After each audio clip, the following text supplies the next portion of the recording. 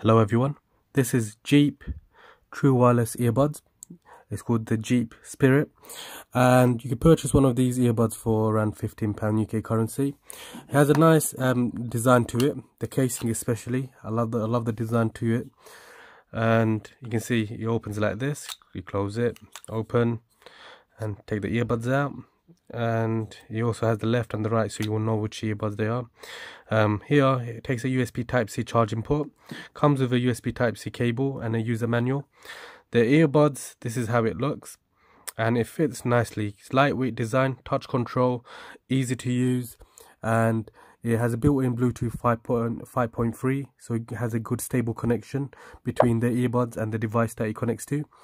The weight of this, including the case, is about 33 grams. It also has a built-in IPX5 waterproof feature, so raindrops, splash water, if you're sweating, it won't get damaged. And this case has a built-in 300 mAh battery capacity, giving you about, I would say, 30 hours of usage time using the case. Per full charge would give you about 5 hours of usage time.